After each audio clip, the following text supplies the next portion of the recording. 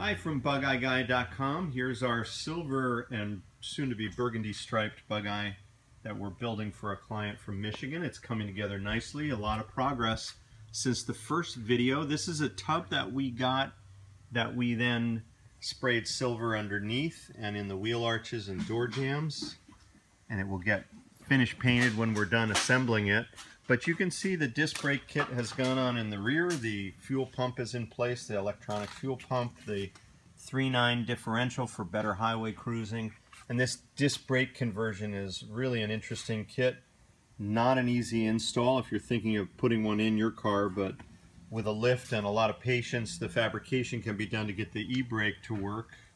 Then in the front, we've got a big brake setup that has a 4-piston larger caliper, so that's pretty cool. A little better front braking. New shocks.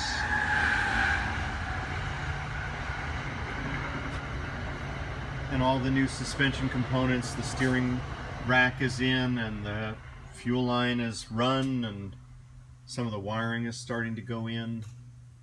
Sleeved master cylinder in place for longevity. And lots of new pieces all being hung on the car as it starts to take shape. Next will be a dashboard, and then we'll send the car back to paint and put the silver finish and burgundy stripes, and then the burgundy interior goes in, and the supercharged engine. So one very cool Bugeye coming together here at BugeyeGuy.com.